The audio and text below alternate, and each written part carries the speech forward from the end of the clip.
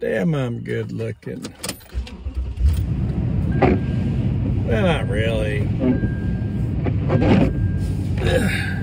Do we have new glasses though? Actually, my son-in-law gave those to me. Coincidence. His prescription and my prescription must be exact, because I can't see crap past 10 feet. And I tried on his old pair of glasses last night that got some scratches on them, so he replaced them. And man, I can see the TV now. I can read all those little words and stuff. It's amazing. Be able to see again. You know, when I was young and handsome, when I was in the Army, they my eye test, my eye exam or whatever, they told me I had 26 vision, and I did. I mean, I saw at 20 yards or 20 meters or 20 miles what other people didn't see until 6 yards. All my life blessed with great vision, and then one day I got diabetes, and then high blood pressure, and then heart disease, and now heart failure. What do they call it? What's that called? Congestive heart failure. The gal, Nurse Debbie, at Poison Control the other day when I called her, asked me if I had any heart issues, and asked if I had ever been diagnosed with heart failure. And I was like, yeah. She didn't seem to think that the illnesses that I'd been experiencing for the last 3 or 4 days had anything to do with the Lambda I had sprayed. And here's the weird thing. You know, I'm a licensed chemical applicator, and I go through a lot of chemicals throughout the year. Different things, different times. A couple different sources on where I get those.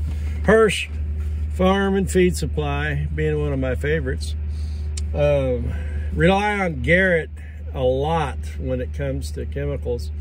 And what's funny is I can be back in the chemical area, and customers will come up and ask me questions, and I do my best to answer those questions, but I always respond with, Garrett is the guy you need to talk to up at the front counter. And then, you know, I tell him, I don't work here. John, you should put me on the payroll. You know, but let me continue doing what I'm doing. You just send me just a little bit of money every now and then. But anyhow, you know, in the past, I've sprayed Lambda, and you know, you want to wear protective gear, gloves when you're mixing it, and glasses, and a mask when you're spraying it and whatnot. And maybe I need to get a better mask. In the past, I've used those cheap COVID masks, and you know, there's been on occasion when I'm making a turn. You never want to spray on a windy day.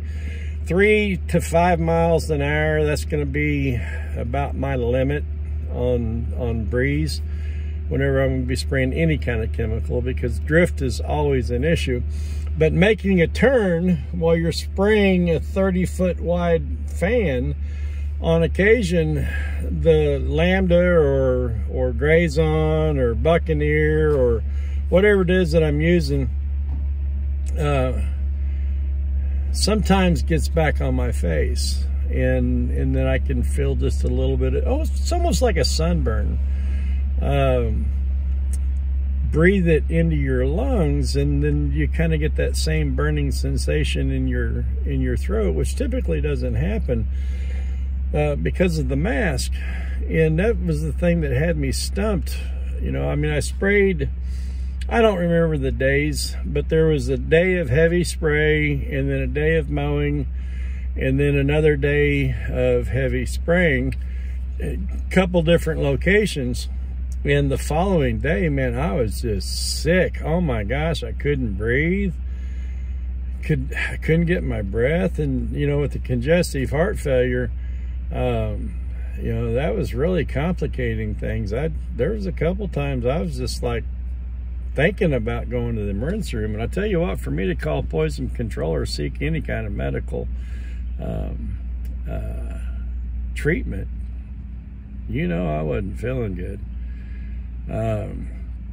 But apparently there's some kind of upper respiratory thing going around that's not COVID. Even if it was COVID, COVID jumped on me once and I was like, get away from me. That's a bunch of BS. But yeah, I'm feeling a little bit better today. Yesterday morning I woke up and I was actually feeling pretty good then too, and thought that I was gonna get out and go do something. And the more I moved, the worse I felt. And so I literally sat right over there. There's a lawn chair. You can't see it, but there's a lawn chair and a couple burn barrels. And I ran the leaf blower a little bit yesterday, and we did some cleaning up. Got a bunch of crap stacked up on my trailer. But I sat in that chair most of the day yesterday and watched my grandsons and my son work. And there's that cough. They had a good time. They did a good job cleaning up some things, and we did some burning too. I love to burn the grass. Oh my goodness. Hey, this morning I'll have to shoot a different video of this, but this morning you know, about sunrise, I've actually had bacon cooking, and I came out and was looking at my buckwheat test out here in the clay. And we'll talk about that some more later, but boy, some areas it's looking good, and other areas it hasn't done anything at all yet. We'll see how that's going to happen. Down here in the bottom, I am going to move the camera for this so you can see this, but down here in the bottom, it's an old feed plot area that I haven't seeded in about 3 years, I think. I don't remember. We did a bunch of dirt work down in there. You remember 2017 here in West Plains and the surrounding areas, we had a very, very bad flood. I think they ended up saying it was like a 1,000-year flood. We had, over time, in some of the things that I had been doing, I had some pretty decent soil down in that area. And this is where we built my son's lawnmower racetrack. And we had some pretty nice soil coming in for, you know, some different things that we'd been doing through the years. And yeah, we had about 5 feet of water rushing through that area during that flood back in 2017, and it's completely covered up with rocks again. And going back to, will buckwheat grow in clay? How will it do in clay? Well, that's the experiment we're doing up here in front of the house, where they turned up all that clay when they ran the water line across there 20-something years ago. 20 years of clay and rock in my front yard, and I'm finally trying to do something with it. I think I'm going to do some buckwheat down in there as well. I got 100 pounds of buckwheat seed in the back. You know, I can probably use some of that in some of these feed plots, but this would be a good place to experiment with it too.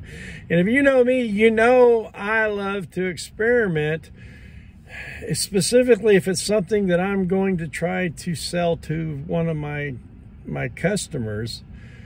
I want to be able to honestly say, this is what I did and it worked. Ain't no BS.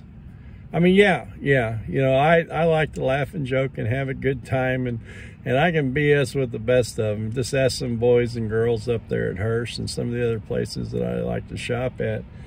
But when it comes to business, business is business. And I'm not going to come in with a miracle whatever unless I have done it and it worked. I will not ever try to sell it to you.